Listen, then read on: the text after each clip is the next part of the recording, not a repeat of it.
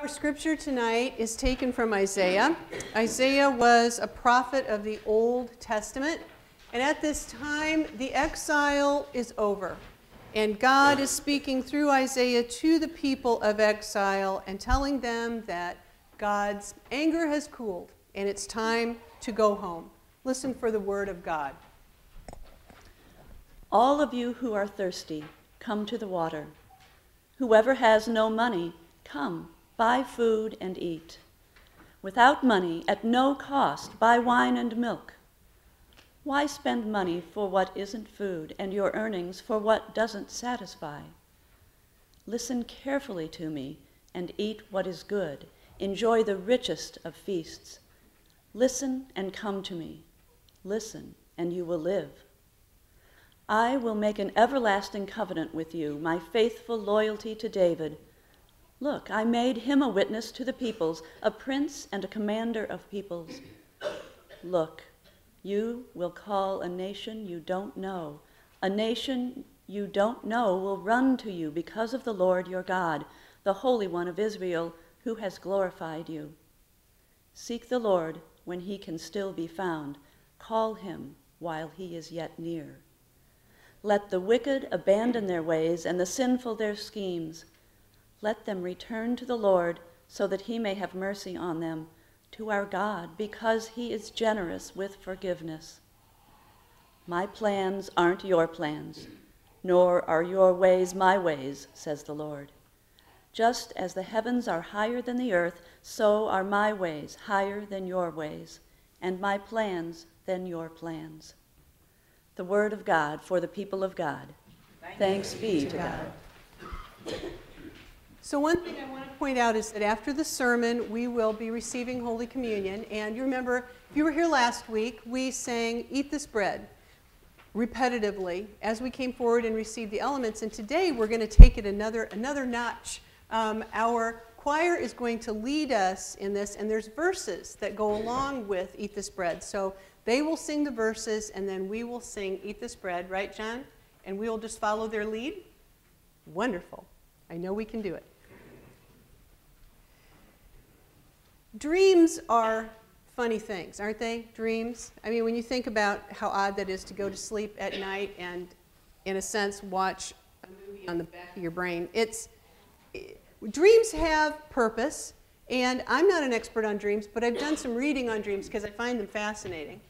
And dreams have different purposes. You know, there are those kind of manic, stressful dreams where nothing goes right, where, like when you're in college, it's the dream that you have a final and you can't remember the classroom where the classroom's at. If you're younger, it's the dream where you're in school and you can't get your locker open. If you are a pastor, it's the dream where you are preaching Sunday morning and you slept through it, you know? I mean, I have another one that's reoccurring, and it's I have to make a phone call. It's terribly important that I make a phone call. And first I can't find the number, and when I do, the numbers are really little. And when I finally am able to dial it, the last number, I always goof it up and have to start over again. Okay, those dreams will make you nuts. And you wake up from it and you just, But what I've read about those kind of dreams is really kind of cool. Your mind and your psyche will actually use that kind of a dream to purge you of some junk that you've held on to during the day. Some kind of stress and anxiety that you've just sort of held on to. And it's just releasing it through those dreams, so you don't really have to deal with it the next day. So when I wake up from a dream like that, kind of stressed out, I actually relax because I realize that that dream is working for me, and I appreciate it. There's other kind of dreams that I just consider to be problem-solving dreams. When you have got something going on and you're trying to figure out how to do something, and it might be in your home, it might be at work, it might be in a relationship, and you're trying something new, or you're trying to figure out a process, or it could be a lot of different things. And it's on your heart and mind, and you will have a dream. And the dream will give you an idea. Very rarely will it give you the entire answer, but it will somehow help you look at it from a different angle, and you wake up and you think, oh, yeah, that will work. I'll try that. Well, those are wonderful, wonderful dreams.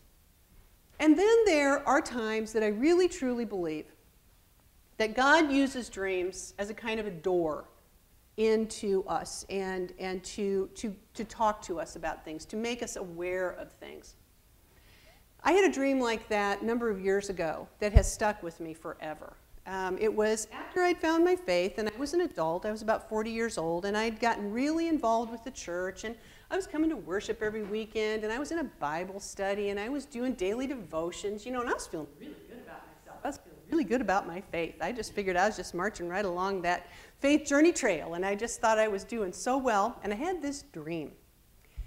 In this dream, there is a banquet table, and it's a distance away, and it is amazing. It's about this wide and as long as the eye can see.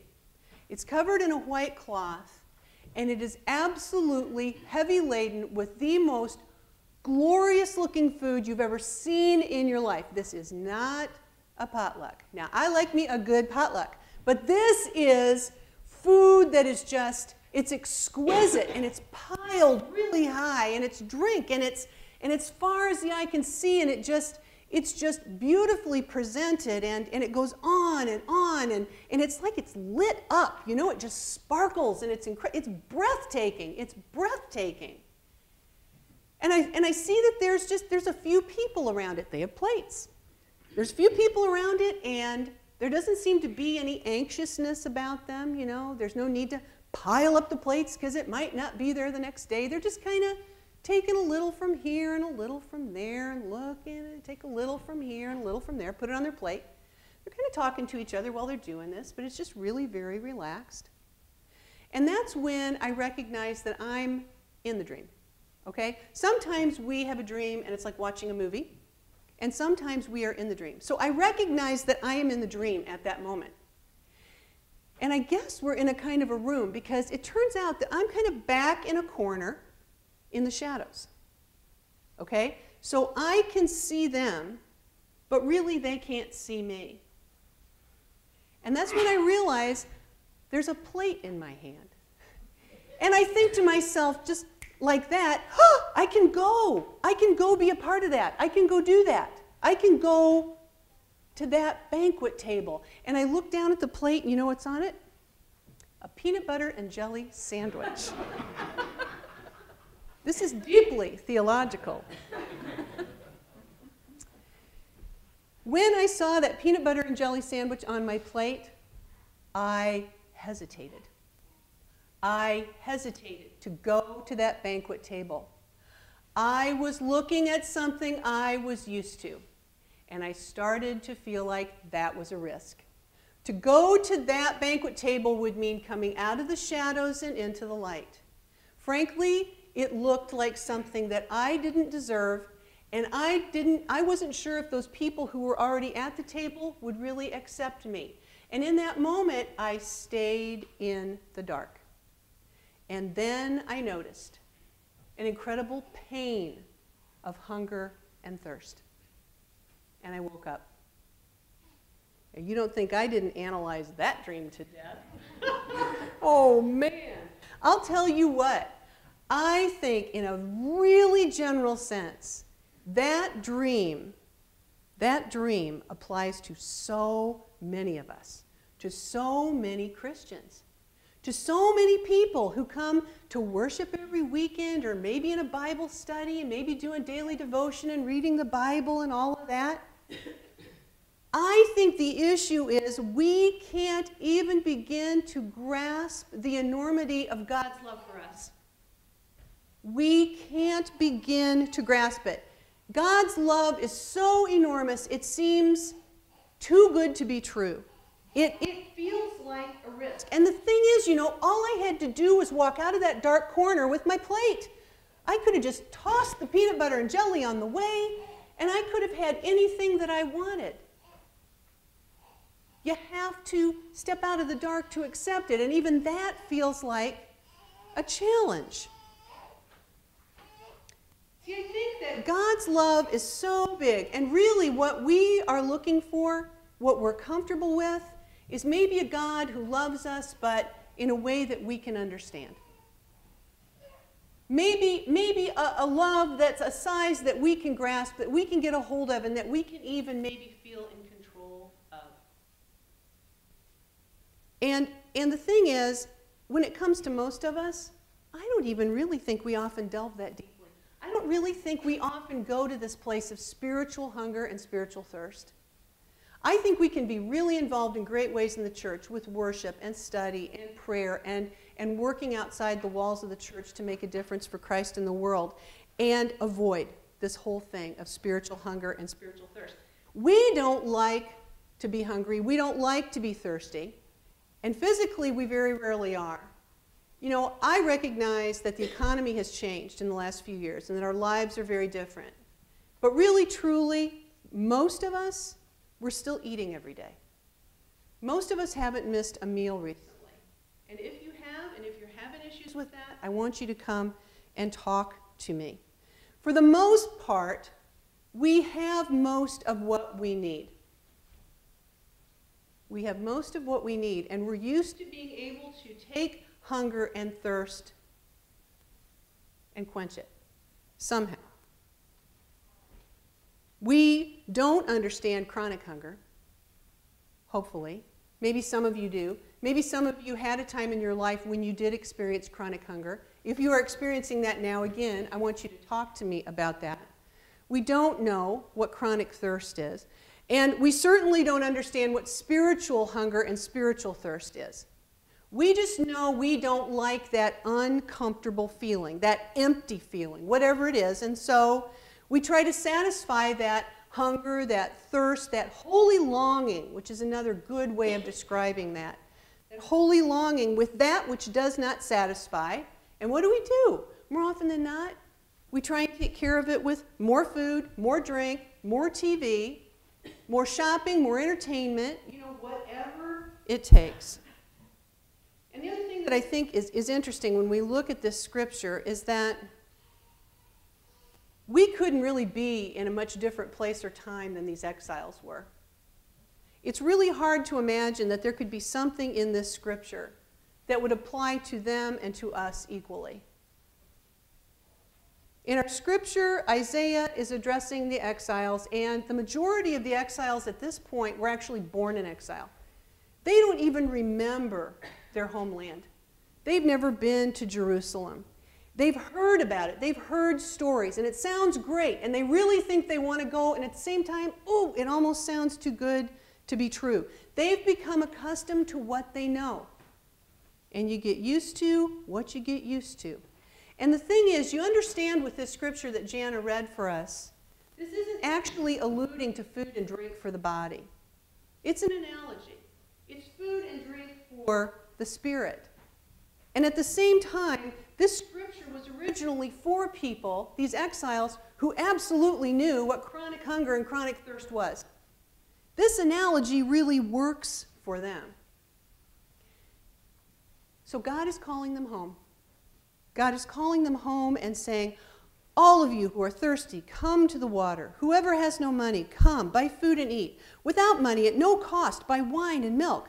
Why spend money for what isn't food and your earnings for what doesn't satisfy?